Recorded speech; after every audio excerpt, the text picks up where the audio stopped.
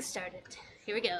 As you can see, there are 200. Well, no, you can't see because I'm looking at the sneaker things or sneak presenter notes. But there's 213 slides. So if you're all like, Lara, stop talking. This is too much. Just put your hand up, or pizza will come and interrupt us. So, okay, algorithms in CSS. Let's get started. This is version 3.0.0.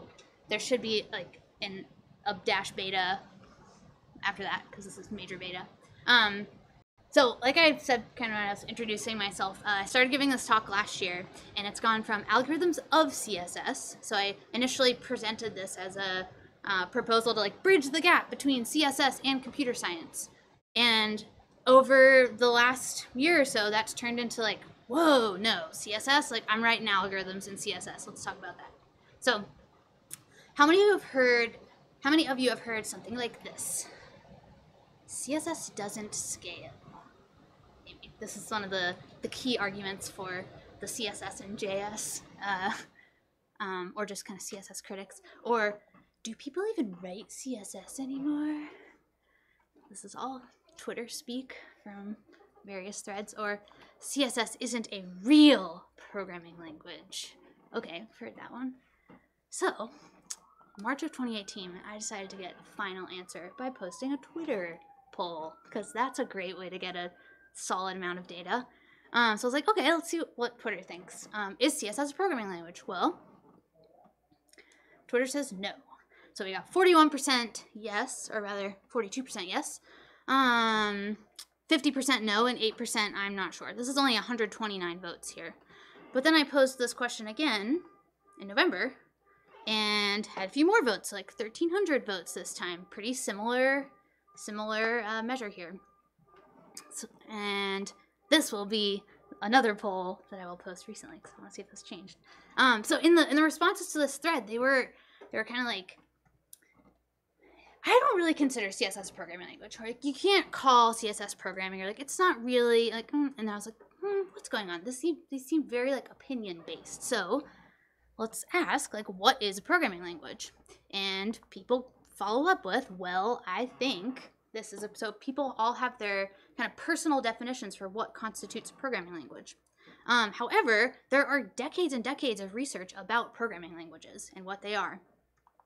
And because the world of computing and of programming is so large, the definition is very vague. So like a language of instructions for a computer. And programming languages are broken down into programming paradigms. So we have an imperative paradigm, which is how, where it's a language and you're writing how a computer should perform a computation or should execute a task. And then declarative languages, where you write code telling the computer what to do. And the difference here is control flow versus no control flow. So control flow is the order of execution of the statements, and no control flow is kind of top to bottom. You said exactly what to do, and that's the declarative paradigm. These are the two major categories of programming languages. An imperative is what we usually think of, so JavaScript, Ruby, C++, Python, and declarative languages are a little more esoteric, so to speak. So a lot of times they're domain-specific. SQL is a declarative programming language. HTML is a domain-specific declarative programming language, if we're using this definition. And CSS, of course, is part of this category of programming languages. So, CSS is a domain-specific declarative programming language. Aha, Twitter, 100%. And so the response to this is like, oh, that's just semantics. I'm like, oh, what? Like, that's what it is. And then I'm like, why does this bother me so much? Why do I care who thinks CSS is a programming language? What's the big deal?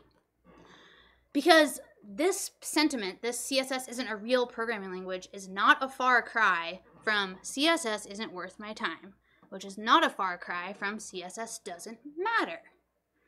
And that is incorrect.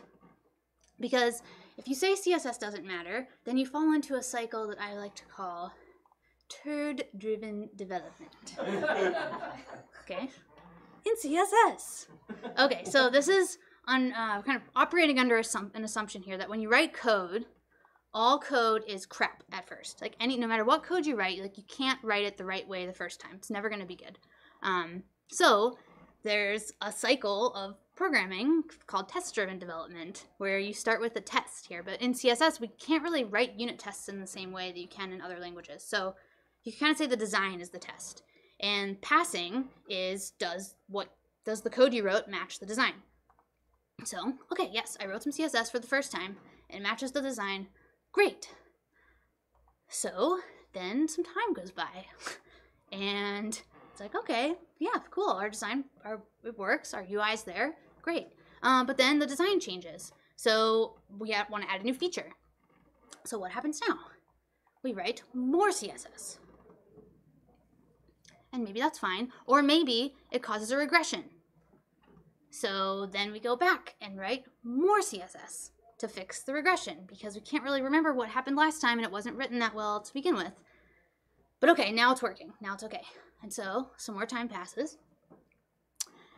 And then, oh, a new feature comes. Well, what do? We need to update our code, right? More CSS. I think I'm missing a slide here. Then a regression.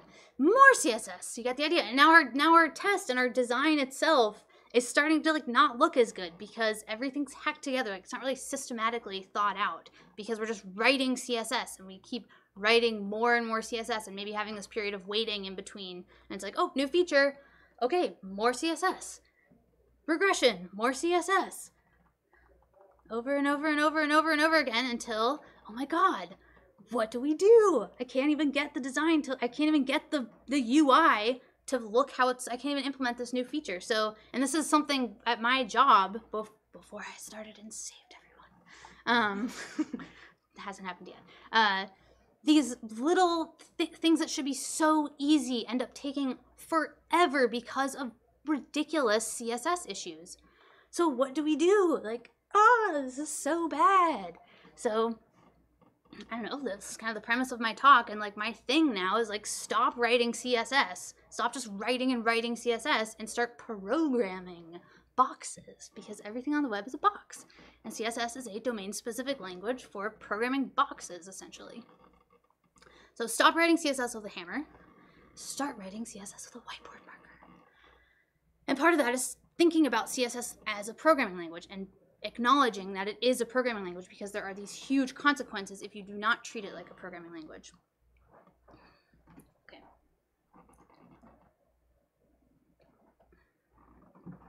All right, so this is a placeholder slide. So if you see slides that are like chicken scratch such as this, they will be refined. I also changed the order of these things. Okay, so kind of go over some 3 points here. What is a programming language? So I want to address some common responses to this question that I've heard. So what is a programming language? A programming language is Turing complete. So Alan Turing, in 1936, kind of widely regarded as the first programmer and one of the key individuals that is responsible for how we write code today. And he invented what's called a Turing machine. And the Turing machine was invented to do math. So the idea was that you could write a sequence of steps and this machine could perform any computation. The goal was to perform math, or to solve math problems. And it was kind of this big long strip of ones and zeros, and you would write instructions and kind of go back and forth between the ones and zeros. And so all modern digital devices are based on this concept still, which is pretty amazing. So when we say something is Turing complete, that means it can simulate a Turing machine, and it can, hypothetically, or for all intents and purposes, can solve any computable math problem. And then you kind of break down the rules of Turing complete to conditional branching, so you need to have that option for 1 and 0, and then also the option for arbitrary memory. So the program could, in theory, run forever. But this is kind of discarded because we're limited by physical things like atoms in the universe. So that can kind of be discarded for number 2. So there's an abstract math model called Rule 110, and that is a Turing complete machine. So the idea of Rule 110 and these abstract automata they're called, is it's a kind of visual representation of a machine. And Rule 110 is a machine that is Turing complete. So the thought is if you can program Rule 110 in a programming language, then it is Turing complete. So you can do this with CSS. And here is a YouTube video of someone else who built it. Let's see if this plays. Oh. I don't know if we can play it. Why? Or is it playing? No. Oh, there we go. It still not my thing.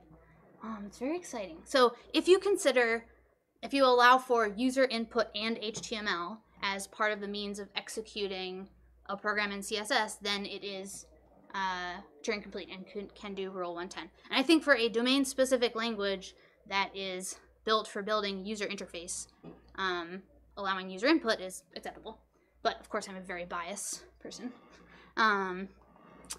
Okay, this is a code pen of the code for this, which maybe we'll just look at it quickly because it's kind of ridiculous. And just goes to show you, like, CSS was not really intended to do math like this. A little fuzzy here, but this. So it's essentially using a checkbox for a lot of the logic. And then there are these like pretty incredible sibling chain selectors for each of the rows. So it's not like automatically doing, you have to kind of build out the board. However, this implementation of it was done in like 2013, I think, and CSS can do a lot more things now. So if I have time at some point, I'll be like, okay, let me make a Turing machine, but not yet. Okay. Back to present. Full screen. No. Hopefully. Okay, here we go. Okay, those are our rules. So, here's a fun fact. You know what else is Turing complete? Apache rewrite rules. The game mechanics of Pokemon Yellow. The game mechanics of Magic the Gathering. Excel. There was a really great blog post called Accidentally Turing Complete, and I was like, this is great. So it's kind of like, if you're on a computer in 2019, and it's a system that runs on a computer, it very well might be Turing complete. CSS isn't solving math, but it could. So the idea of CSS as a programming language, we can think of the browser as an interpreter. So usual, more traditional languages, you have the language itself, and then you have a compiler. So I'm writing my English, C++, whatever, and the compiler turns that into machine-readable code that can be executed by the machine. So an interpreter is something that, this is like grossly generalizing, and I'm definitely not an expert in this area, but an interpreter versus a compiler does more than just translate it into machine-readable code. So an interpreter might have some other program that's happening in the middle.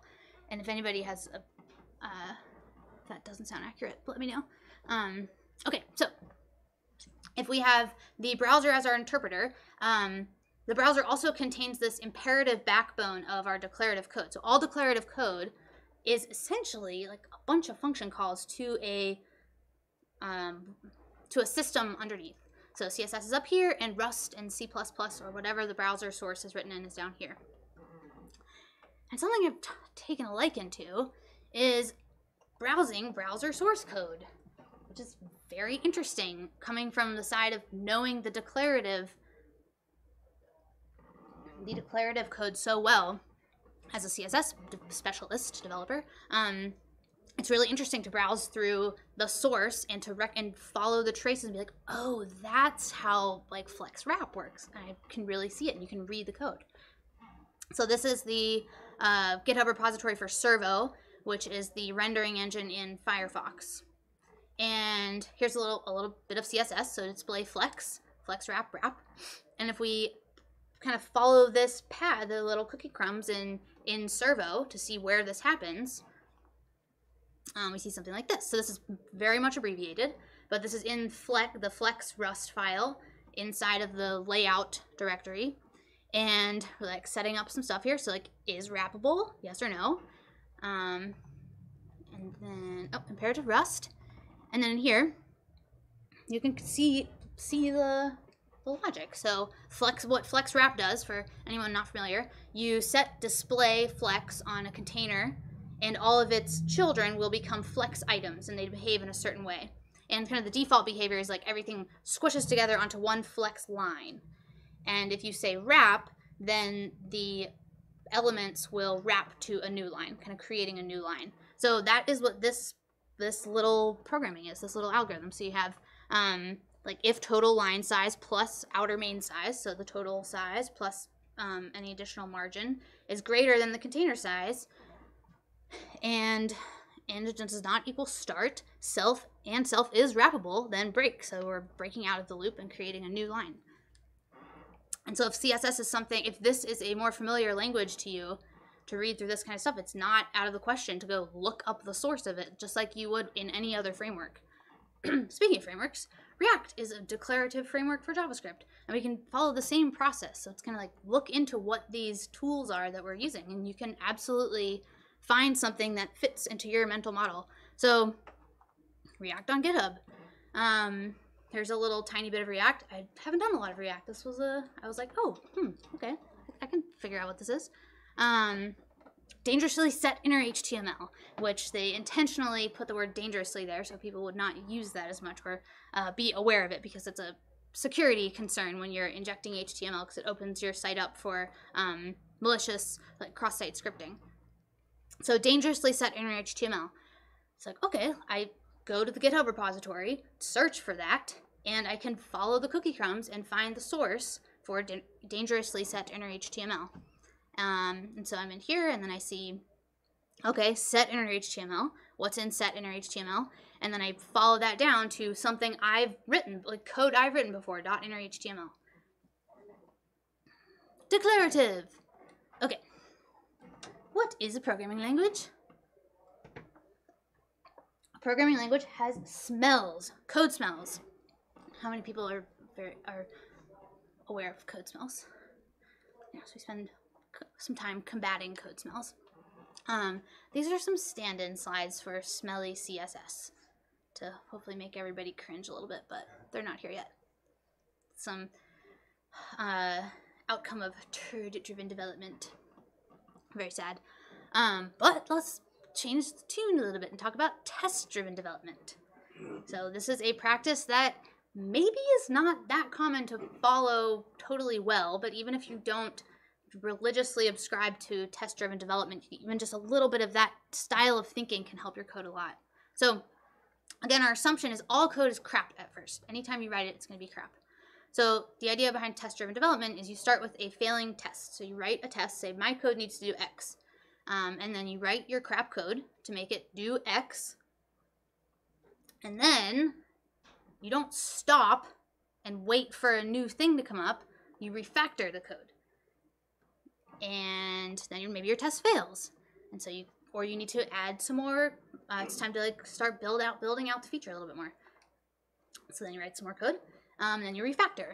And this is the like extremely utopian version of test-driven development, where your code morphs into a beautiful flower and stays that way forever. Probably doesn't happen very often, but that's the idea. And the thing is with how we write CSS, and if you don't treat CSS like a programming language, we completely skip this step. So it's like the missing piece, refactoring CSS. It's like you wait until your style sheet is 8 megabytes and slowing down everything, and there's so much time and engineering effort being lost in fixing these CSS mistakes to either refactor all of it or just burn it down and write a new one, instead of refactoring incrementally as we go. So I've been reading this book, Clean Code. Has anybody read this before? Okay, so this is by someone, Robert C. Martin, also known as Uncle Bob, who is one of the founding folks in Agile software development. So Agile can often be associated with just the project management side of like working in sprints, but there's also a lot of software development methodologies behind Agile. And Uncle Bob also came up with this, a lot of principles around object-oriented programming. So I forgot to make a title slide for this, but this is going to be an example of the open-closed principle. So, I feel like I needed a better transition here. Okay, coffee maker. So this is a made-up programming language, pseudocode, Lara code. Kind of, well, object-oriented. So if you have a class coffee maker, and these are some things that I'm a big fan of coffee and very particular about it. So this could be a real-life program that would work for me well. Coffee maker. So we do a few things: buy coffee, grind beans, boil water, brew the coffee.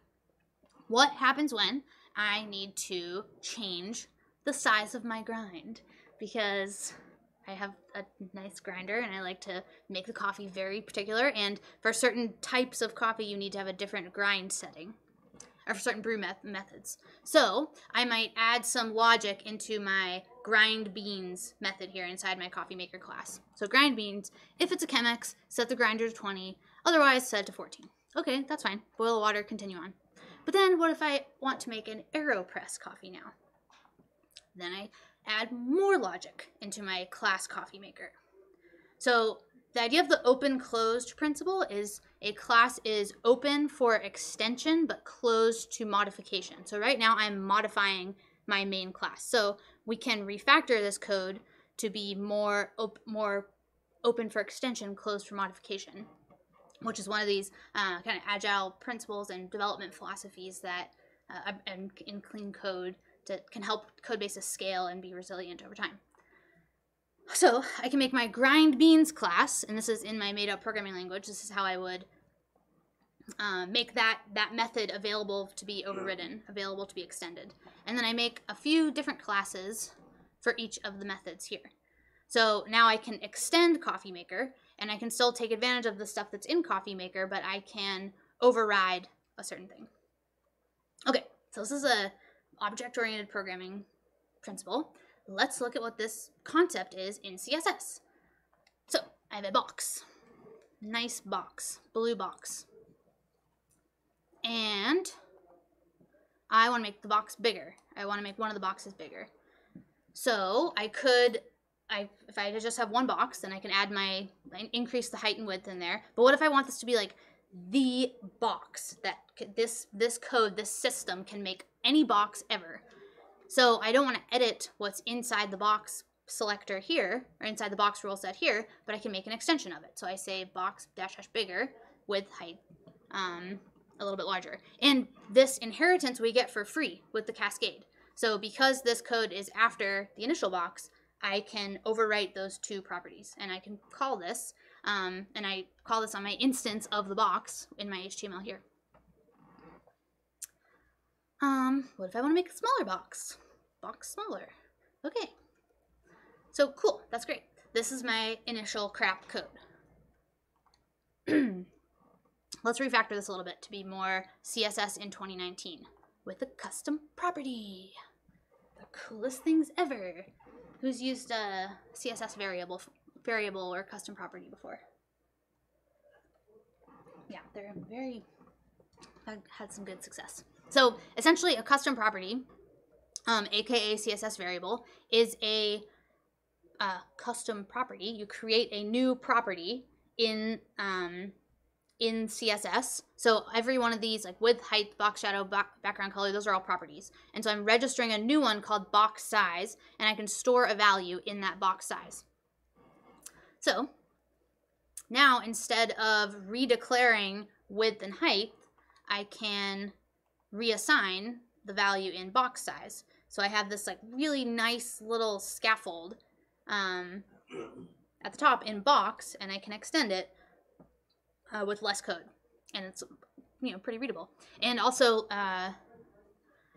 more closed, like much more closed off. So I don't need to worry about someone making a box that is actually a rectangle, even though box is a little vague of a word.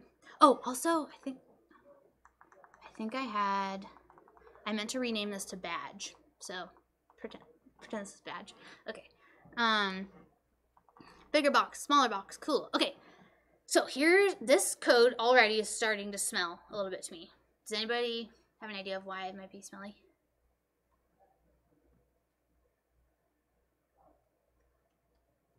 I mean, it's like pretty taken out of a real world.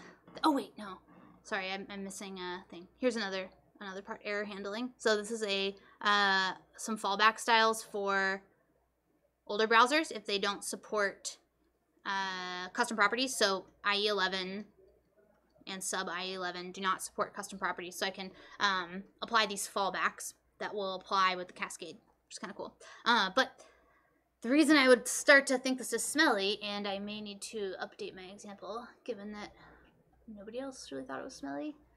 But, okay. Single responsibility principle. So this box is doing two things. And I'll get to that in a second. Here's my great illustration of the single responsibility principle. Ready? Go. Okay, here are some kitchen tools. Here is a tool that does not follow the single responsibility principle. A spork. So these kitchen tools are very useful. Like the spoon is a spoon, whisk is a whisk. That's great. A spork, even though there's a restaurant named Spork in Pittsburgh, that's fine. I personally don't find a spork very useful. You're trying to do too much spork. So if we think about this in our badge, which is now a badge, there's two things going on here. So badge class, you're doing too much. But is it doing too much? So I started doing some refactoring of this, and I was like, wait, hold on. Okay, here's my badge. Sorry. Badge doing too much. I was like, okay, I can move those two declarations to a new little extender there. That's fine. Box blue. But then I was like, wait a minute. What if I want an orange box? Am I going to keep redeclaring background color and box shadow again when I can do this cool custom property stuff? So I was like, okay, I'll move it back in there. Background color, box color, box shadow, and box shadow color. So I set a couple of new properties up there. And I can extend them in a similar way. Major sidebar. How about Houdini? Has anybody heard of Houdini?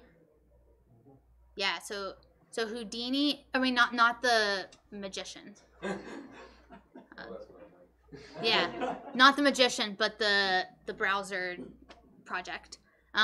So Houdini is a set of JavaScript APIs that allow you to write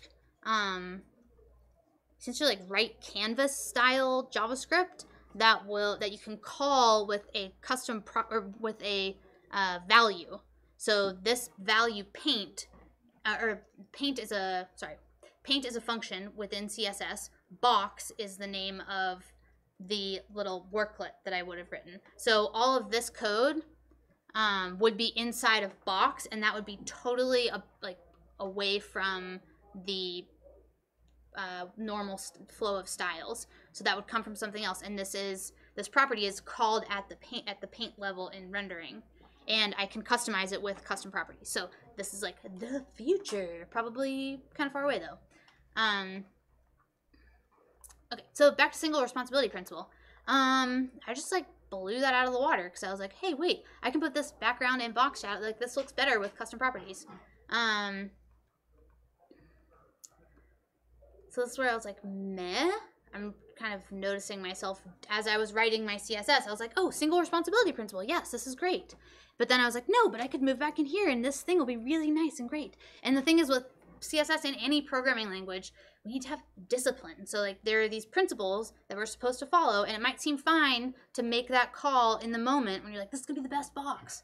But as Alan Turing said, in 1945, one of our difficulties will be the maintenance of an appropriate discipline so that we do not lose track of what we are doing.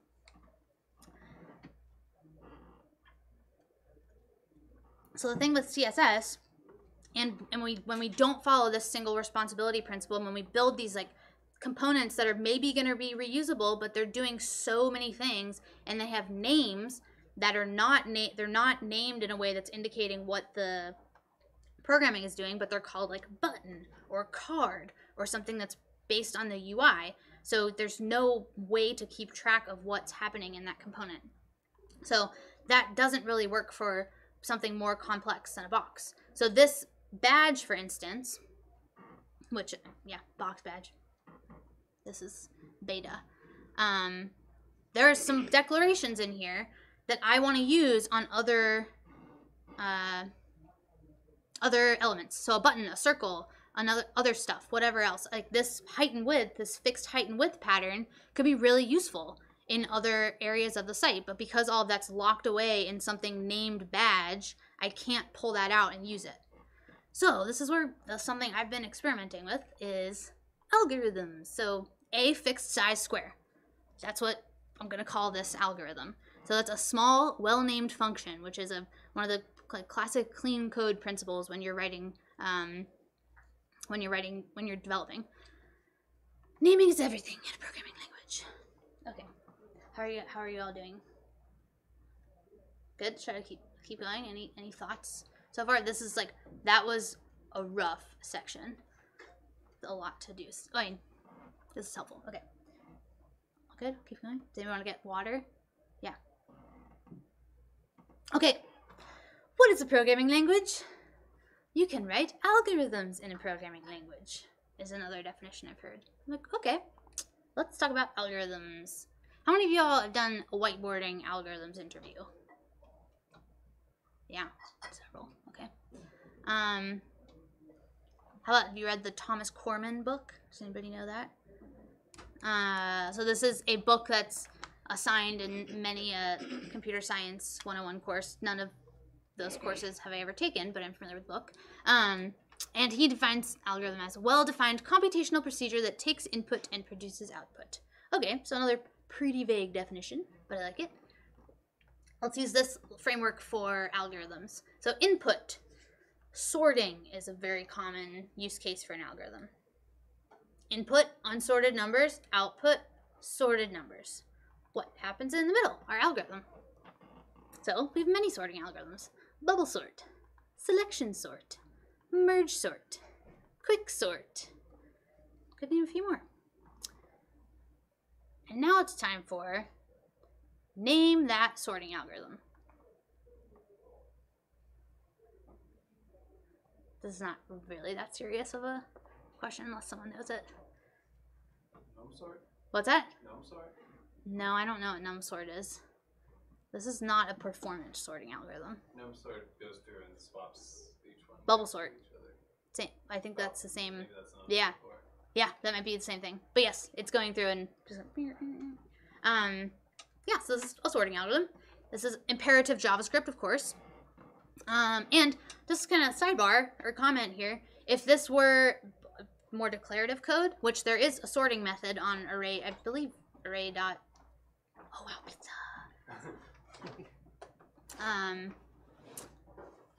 If this was declarative code, we wouldn't know what the sorting algorithm is. We would just, all we would care about is saying sort. And that's what we do. So I believe in JavaScript, it's an implementation of merge sort. So let's think about boxes now. So programmers of boxes, CSS developers. Okay, here's our input is a stack of boxes. Our output would be a row of boxes. Cool. So what could our algorithm be in between there? Anybody have a thought? Yeah. Display inline box. That would also work. But yes, if it was on each of the boxes. So yes, that's one option. Any others? Display flags. Yeah. How about another one? Go ahead. You look like you're... No? Okay. I don't know if it's actually a CSS thing, but I would say transpose. Transpose. Oh, I don't know what transpose is. So there's probably a version of that in CSS somehow. Float left. Gasp. I'm trying not to use floats too much anymore, but okay. So here's our declarative CSS algorithm. Okay. Back to our little great iceberg here.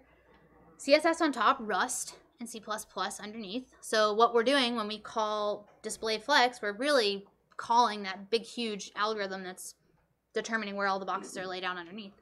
Oh my God, so many algorithms in there in Rust. Can we write CSS algorithms? Like, can you call this an algorithm? I don't know. So I'm like, why not? So let's new transition to the talk. Algorithms 101, CSS algorithms 101. Domain specific, declarative. Okay, so this is the, I don't know, my thing now. A CSS algorithm is a well-defined declaration or set of declarations that produces a specific styling output. Story time. So instead of getting into that much more, I'm going to give you an example, story example. When a CSS algorithm saved the day. Yay! Okay. So I am a design engineer at a company called Penske Media Corporation, PMC. And it's a big publisher with lots of like very highly trafficked websites. Depending on the day, sometimes I call myself a design ops engineer. And I definitely love my job. It's a lot of fun. And a big part of what I do is design systems. So also known as design systems-er, which can also be translated to the first and only front-end developer on a team of like 30 engineers. They've gotten pretty far without ever having an in-house front-end person. There's a lot of scary stuff to work with. And to make matters more interesting, all of our sites are on WordPress. So we don't use WordPress in a way where you kind of hunt for themes or look at templates, but it's like an enterprise level CMS, and we have a lot of custom software built around WordPress. But WordPress, it has like templating in WordPress and in PHP is very tricky to figure out a nice modular way to do that. So it's a lot of fun and interesting challenges. So do love it though. So one project recently that was kind of our design systems big bang was called Deadline. It's called Deadline. So this is a picture of Deadline. Homepage, lots of content. It's like Hollywood news stuff. I don't even know. This is more accurately what Deadline's like. Ads. Okay, so there's such a huge amount of ads on this and all of PMC sites.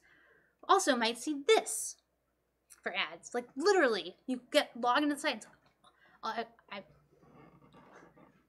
that's another conversation. So I see this pull request come in after the site's launched. I'm like, yes, like all these system things are figured out. Like I'm really excited. I see this pull request come in. So this, which you can't quite see, but this is in the meta, in a meta tag in the head, and it's saying initial scale 0.76, user scalable 0. So what this is doing is it's making the site 3/4 of the size and removing the ability for a user to zoom. And I'm like, what is going on? What is happening? So it turns out the ad team was serving an ad at a tablet size, and the ad is bigger than the screen. And there's no way, the campaign is already sold. The old site supported this. There's nothing we can do. Like this has to, the campaign's running tomorrow. It has to happen. So I was like, okay, whatever. And I'm like, this is like, what, I can't even. So, but what happens with this little bit of code is we have the tablet site, the tablet version of the site, and it turns into this, which is like, this is a different breakpoint. So the design of the site is supposed to be different at that size, and it actually activates the desktop breakpoint. And there's really tiny like menu text up there that you can't really read. This is terrible. So that's what that solution does. And another proposition was to have some JavaScript that changes the meta tag only between certain device sizes. This is bad news bears. And so I'm like, okay, time for a CSS algorithm. And so here's my problem. Here's my kind of pseudocode. So my boxes. I'm thinking about my boxes as a programmer of boxes. Why don't I make the ad smaller instead of making the entire website smaller? Scale 0.76. Okay. I mean, this took a little bit of finagling to figure out. There were some other like fixed menu issues with the drop-down video and like yada yada. But this is our little algorithm here, and I have it as a little a. So our system has a lot of small namespaces. So in when you're working in design systems and kind of scaling CSS for bigger sites, it's very common to see these one-letter namespaces that indicate what kind of styles that is. So for my like algorithms experiments, I use A, and I have a nice long descriptive name here. So A, scale for header leaderboard ad. There's no mistaking what this little set of code is doing, and it is also not part of the header code. So it's very clear what this is, and nobody's going to add I hope. Nobody's going to add, like, display properties in here or colors. Like, why would you add color blue to scale 4 header leaderboard ad? And a cool thing, 2 days later, this was deployed on a different brand, a site I hadn't touched that was having the same issue, and the developer, while they did not, I would have wanted them to add a new class so that it's safely tucked away, but they like kind of copied that chunk of code and pasted it into the style sheet. But that's fine.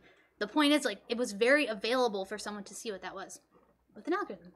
The end. CSS is so cool. I know. Okay, so CSS algorithm, well-defined declaration or set of declarations. That's pretty specific styling output.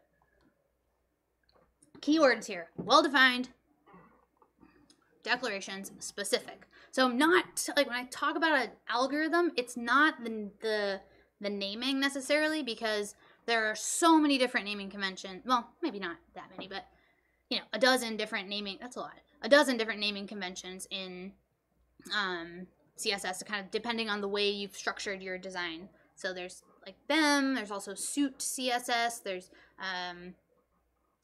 like tachyons are kind of like functional CSS, which is very tiny class names, many different kinds. So, okay. This slide I should have earlier, I think. Selector, property, value. So this is the names of, this is the anatomy of a CSS, that's declaration, rule. And I will say, be very honest, like, I think I probably was developing for 4 or 5 years before I was like, oh, that's a property, not a value. Okay.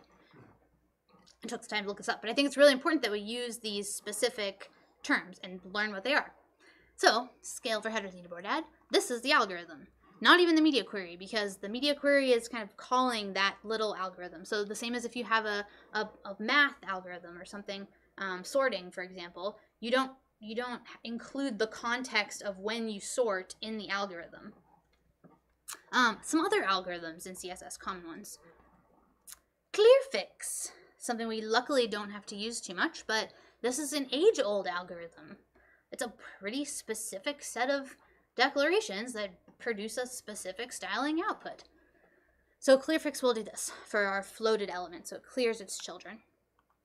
Algorithm number 2, positioning. Outer thing, inner thing.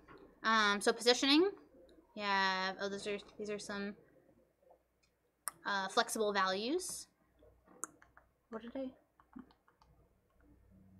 think they're supposed to, oh yeah, there, that's what our positioning does. Okay. Aspect ratio, this is a very useful one. So we have a, this is my friend's dog named Tuffy. It's kind of like a log. So image container, and I want this to be a specific aspect ratio. So I add positioning to the container, padding, and then object fit. And this is like, this is a very useful little set of styles. I don't want this to be tucked away in something called like featured image. What if I want to use it on someone's profile image? Some flexible values. Borders are pretty cool in CSS. So these are actually the transparent borders. And this is a placeholder slide. How would you all feel about, well, actually, no, I'm going to continue. Sorry. Okay. So I have in Deadline, in the code base, I have a little laboratory, a directory called algorithms, which you probably can't see this very well, but this is our ITCSS structure, which is a CSS architecture to help control specificity. And there's a directory called algorithms, and it was kind of a, I put it there at the beginning of the project being like, let's see if this works. And there's like 20-something patterns in there. And so it definitely made sense to mostly me, but also the other like more junior developer who was working on the project. We did spend a lot of time like pair programming. So whenever there was a weird thing, a weird task that didn't really fit in with the rest of the system, it kind of became this like, oh, let's write an algorithm for it. Like we need to write a very specific set of styles that I don't necessarily want in with the rest of the system. but I want to keep them somewhere because I mean, with PMC sites, at least if it's on one thing, it's going to be on something else. So one of these, which is a very useful one, is a glue. We call it the glue algorithm, and this is like positioning. But positioning is a concept in CSS that is not that straightforward to get if you haven't written CSS a lot before. So my thought is that this is going to help the backend developers develop a language for talking about styling where they're not going to be bloating the style sheets, but it's like, oh, positioning, we have to do this all the time. Here's a really nice little algorithm, like packaged up, you can use it anywhere. A counter. So this, and also I'm using this custom properties pattern here. Probably gonna update these to be a little less verbose. A counter, there's a very cool little grid algorithm that I didn't put code in for. You can look at later. Icon, so this is adding a pseudo element and adding an icon to the pseudo element and calling it icon before because it's adding the icon in a before pseudo element, not the selector itself. So that trying to stick with that naming convention. Overflow grid was another one. There's an algorithm called a become close button, which is, that's what it does. It becomes a close button when you, well, maybe it should be become close button on hover. Oh no. That's what it does. So CSS algorithm, kind of like a lovingly crafted, easily portable utility that does one thing. So we have this notion in CSS of utility classes that are reusable in many different places. In our system, the utility classes are the single declaration classes, so that doesn't quite work there. So more than what is how you write an algorithm. So algorithm interview. Here are the steps that you're supposed to follow. Cracking the coding interview. Plan out your algorithm. Write a brute force solution. Do your walkthrough. Make sure your brute force algorithm works. And then you optimize your solution. So go back in and add different optimization tactics to your brute force code to make your algorithm more performant. Writing CSS algorithms. I wonder how these change. They don't. Because it's an algorithm. Why not? So we started out planning with pseudocode. So drawing boxes, because CSS is boxes. And this has been like the single, and I really consider this akin to writing a test too, because when you spend that time before you start writing code to think about, wait, what am I doing exactly? It makes everything a lot better, and you kind of have this clear goal as you go. So the second part, when you're writing your brute force code and just getting something to work, is to not do it in the production code base. I mean, obviously you wouldn't do it on production, but don't write it in your actual environment, but write it in a sandbox or in some kind of test bed where, like this, for example, was a grid around an article. And the kind of author module and the social stuff did like some different things at breakpoints. And having this in an environment where I could just write that grid code without worrying about local data, without worrying about the slow reload times, etc., was really valuable. CodePen, of course, is one of these excellent sandbox environments. So this process, I think, is when you start to get to that, when your test is like a set of boxes instead of the entire design or one entire component. When it's one tiny thing, then you can start to have this more of a refactor cycle. Maybe. Okay. Woo. Conclusion. How are we doing? We're getting there. This is kind of a long conclusion, but it'll be good. Hopefully. Warning. Big ideas. Okay. Here's a small story time. How Lara came to love computer science. Aw, that's so cute. Okay. So in 2015, I wrote this article for CSS tricks. So I started coding in like 2011 or so, like towards the end of college. And I've been working as a developer, as freelancing mostly for about 4 years. And I decided I wanted to get a job. and I had an interview for a UX engineer / interaction designer position. I'm like, whoa, okay. But I kind of hit like 90% of the marks on the job description, job description. And in the interview, they asked me FizzBuzz. So who knows FizzBuzz? So I failed it. yeah, well, here we go. So I wrote this article about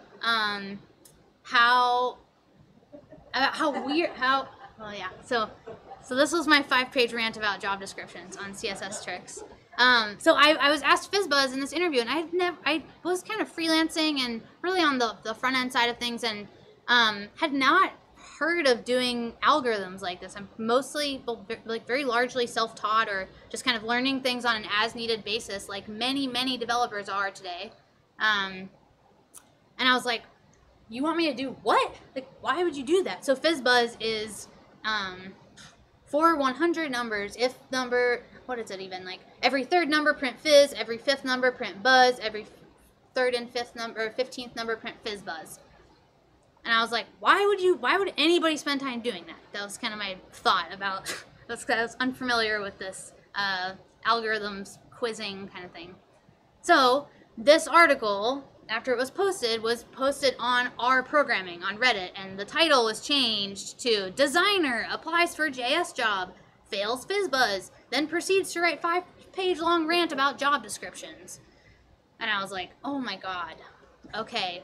But, I mean, there was a lot of people like rallying for me, like, oh, don't listen to the neckbeards, like, blah, blah, blah. And I was like, whatever, I'm just like not reading those comments. I even had people like I hadn't seen for a long, somebody had gone on a date with like a couple years ago, messaged me, he's like, oh my god, I saw your thing on Hacker News. And I was like, no! Oh my god! Like, So, after this, from 2015 to 2017, I was like, what I do, HTML and CSS, computer science, not for me. Like, no. I don't need this. I'm doing a ton of great, I'm like making money. I'm running like a successful freelancing business, and I can build a really good website. Why do I need to learn this stuff? And these people are me. So, then late 2017, this will be a screenshot of a blog post I wrote. Oh, it looks like I messed up my slides a little bit, but so late 2017, I was like, I got an interview it was a Google interview for a developer relations position for on a WordPress team, and I was like, whoa, this is like a dream job, and Google does algorithms interviews, so fuck, I need to like learn this, and I spent like, I was freelancing, so I was fortunate enough not fortunate to be like in between projects when this interview came up, and so I was like, okay, I'm gonna like really learn this.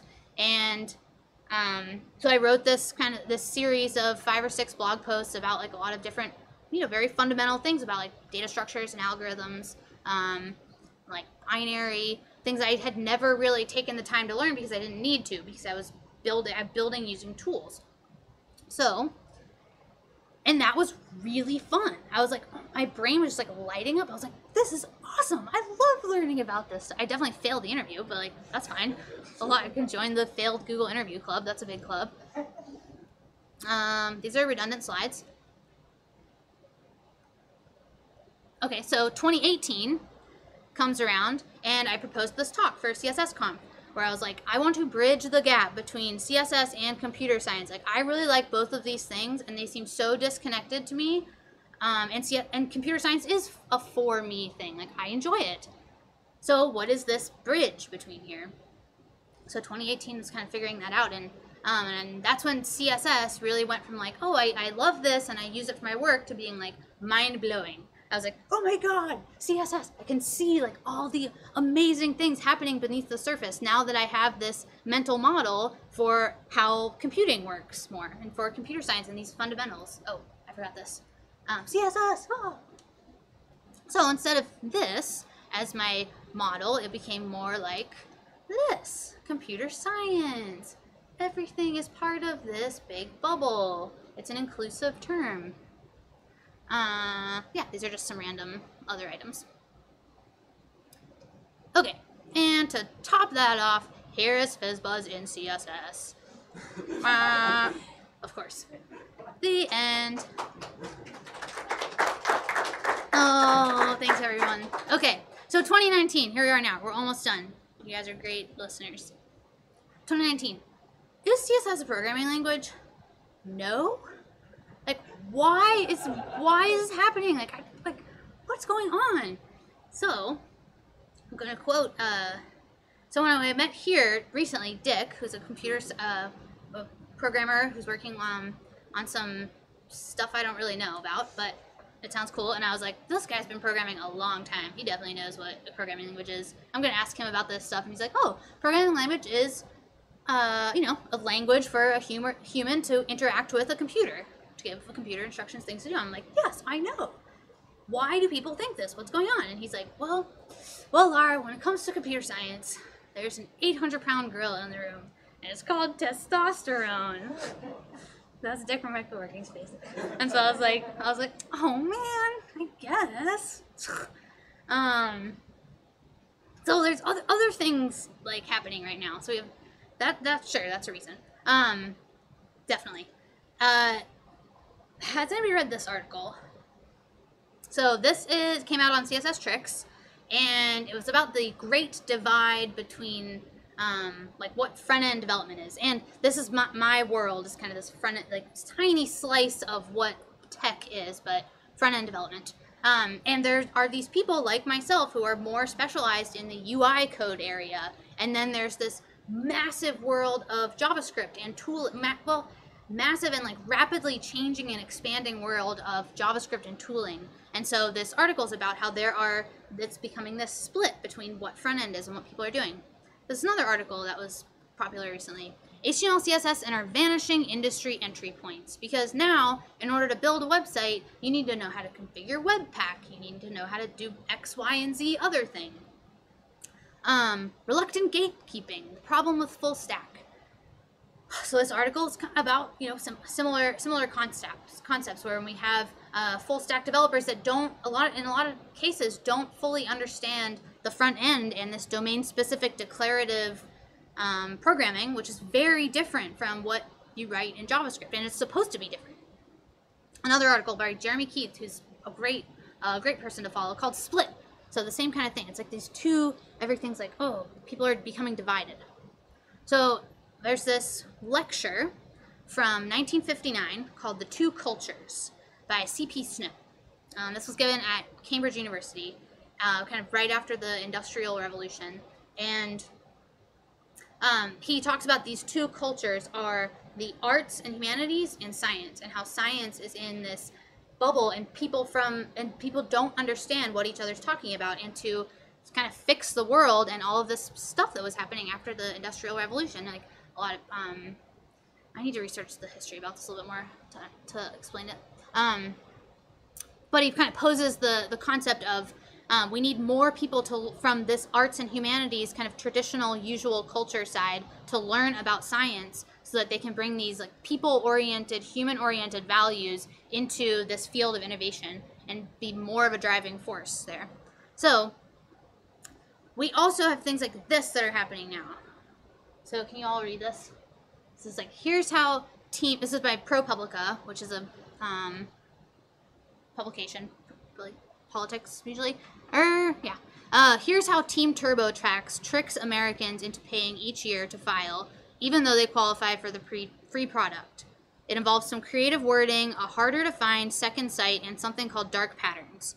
So in TurboTax, there's this usability pattern that's making people pay. It's taking advantage of human nature and having people pay for their service when they should be eligible for a free tax thing. And of course, then we have things like this, like facial recognition algorithms that are like racially biased, and police are using these algorithms, and they're not good, and people are being convicted when the algorithm is not good enough to accurately identify their feature because of their skin color, and they're being convicted of things because it's not, like, it's terrible. This is very dangerous. I might take out this one. This was a article on A List Apart, which is a popular front-end web development publication, kind of about like the dire state of things. So there's some like fucked up shit happening. Like, oh my god.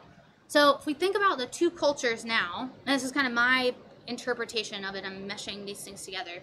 So there's kind of code on one end and not code. So not code, we have a lot of things like this, and I'll probably update these to be a little more general rather than like Figma. That's very specific. Okay, so not code tools are people who mainly deal with not code.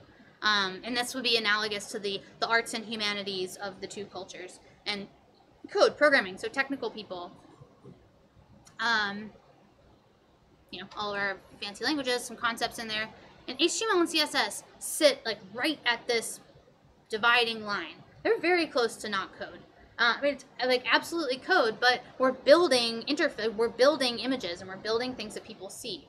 So, and they're extremely approachable. Like someone can learn to write CSS in a couple hours right now.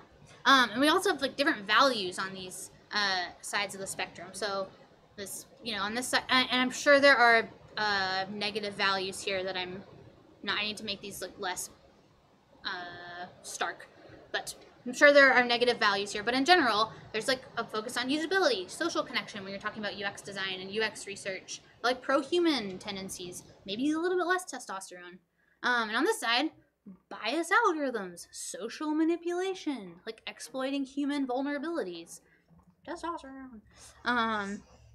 So maybe, this is my like big idea, maybe HTML and CSS and languages like it, kind of these domain-specific, hyper-approachable languages that sit right at this barrier can be the entry point for people into technology. And this is kind of like based on my own story, because I started on this side. I have an art background, and I did kind of design work and then fell into writing HTML and CSS for a startup, and gradually I'm like moving to this side of things. And every time someone calls me a designer because I write HTML and CSS, I'm like, what the fuck? Like, god damn it. Like, no, I'm really interested in this stuff. And so it's kind of this, there's definitely this energy. It's like pushing people away. And I think it's very important. Yeah, so this can happen then. And all these nice values that are on the other side can be ready. And that, folks, is an extremely biased idea about how we can save the world. Yay! Okay, thank you all.